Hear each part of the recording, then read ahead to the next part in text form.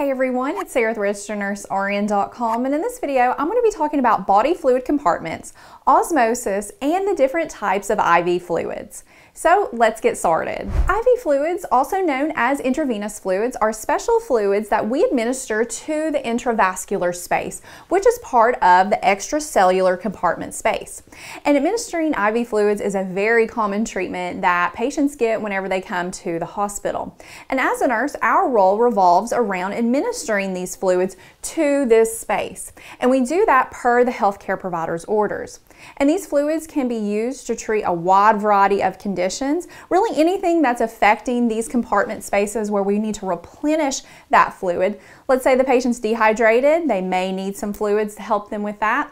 Or they're having electrolyte imbalance or an acid-base imbalance. We can use these fluids to help correct that. Therefore, as a nurse, you want to be familiar with the different types of IV fluids, such as isotonic, hypotonic, and hypertonic.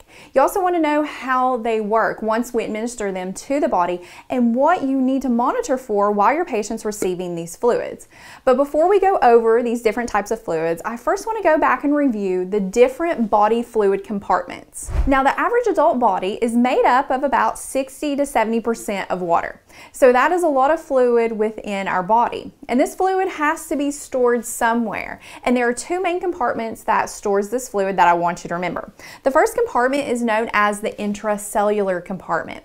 And this is the fluid that's found within the cell. And intra means within. So remember, this is the fluid inside of our cell, as you can see here. Then we have the extracellular compartment, and this is the fluid found outside of that cell. And extra means beyond or outside, so we're talking about that fluid that is surrounding the cell. And it is made up of the intravascular fluid, which you can see here. This is also referred to as the plasma. Then we have the interstitial fluid, which you can see here in blue, and it's just hanging out around our cells.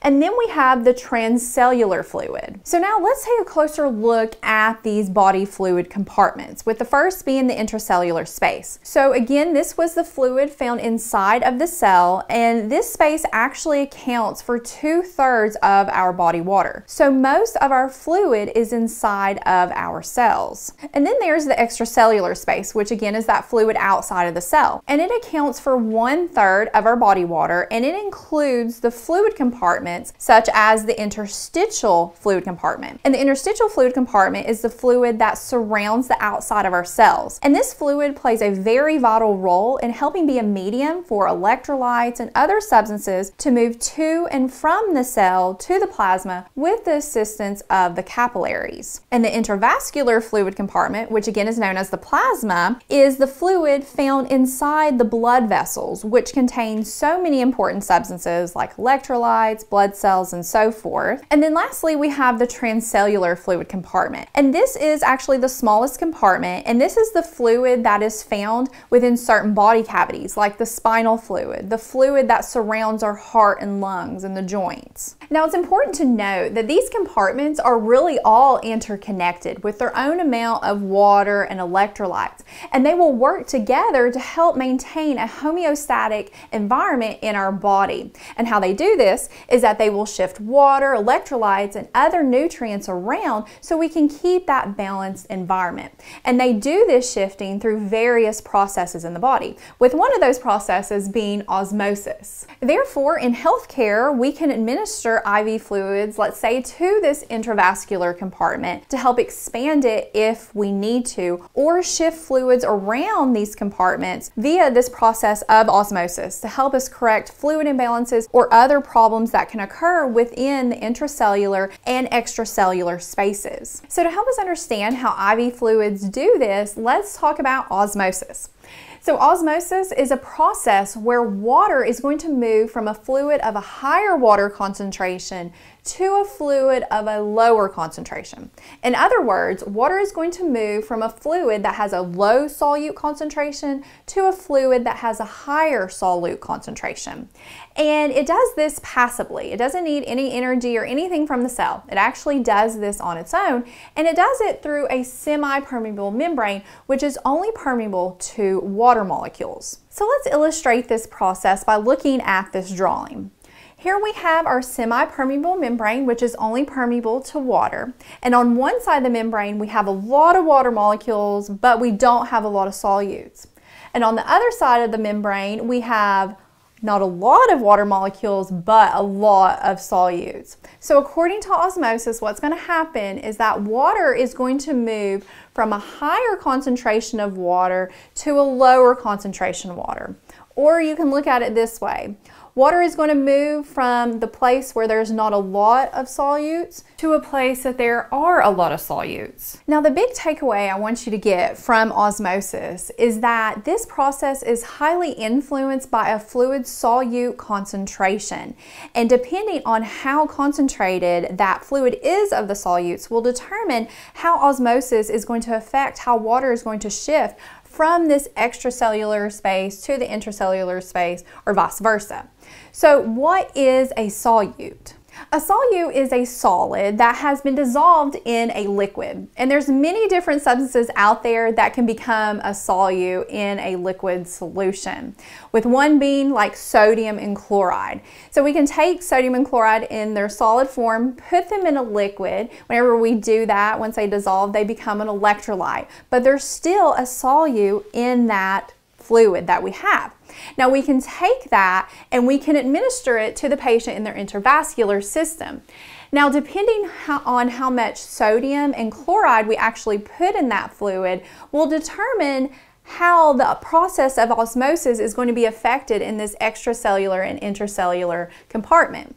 So that leads me to osmolarity. What is osmolarity? Osmolarity is the amount of solutes within a specific fluid volume. So in other words, it's the total solute concentration per liter of solution. So depending on that IV fluid's osmolarity will depend on how well osmosis is going to work within the body to shift fluid around these compartments. So we can term fluids as having a high osmolarity or a low osmolarity. So whenever a fluid has a high osmolarity, we're saying it has a lot of solutes in that fluid. Whenever something has a lot of solutes in it, it has less water. On the flip side, if a fluid has a low osmolarity, it has a low amount of solutes in it, meaning it's going to have more water in it. And in healthcare, we can use osmolarity to our benefit to help treat patients who are sick and need fluids replaced based on what compartment we need to treat and shift fluids around. We do this by administering various types of fluids that have different osmolarities or solute concentrations, which will move water in or out of these compartments. Now let's talk about the different types of IV fluids and their tonicity. So again, there are three main types of IV fluids. They are isotonic, hypotonic, and hypertonic. And let the prefix and the suffix of these fluid names help you determine what type of fluid we're dealing with. So the prefix iso means equal, and this means the fluid solute concentration matches or is equal to that of the blood plasma. Hypo means low, and this means that the fluid solute concentration is lower than the blood plasma. Whereas hyper means high, and this means that that fluid solute concentration is higher than the blood plasma. And then when we look at the suffix